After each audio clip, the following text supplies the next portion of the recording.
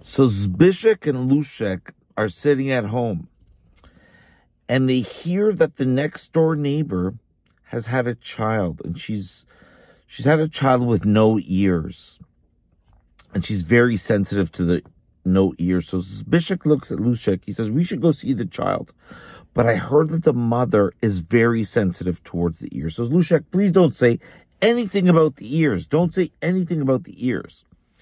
Zbyszek says to Lushek, "I won't say anything about the ears. I won't say anything about the ears." "Make sure you don't say anything about the ears." "I won't say anything about the ears."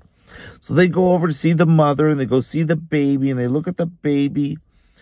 And Zbyszek looks at Lushek.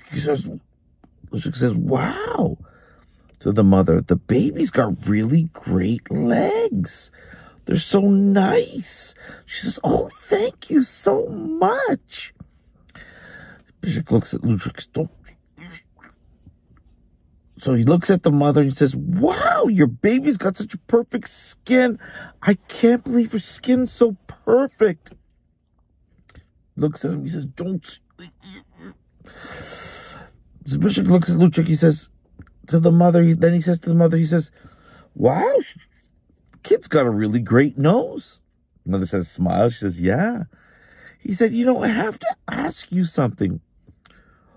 What are her eyes? What were the baby's eyes like? Does he have good eyes?"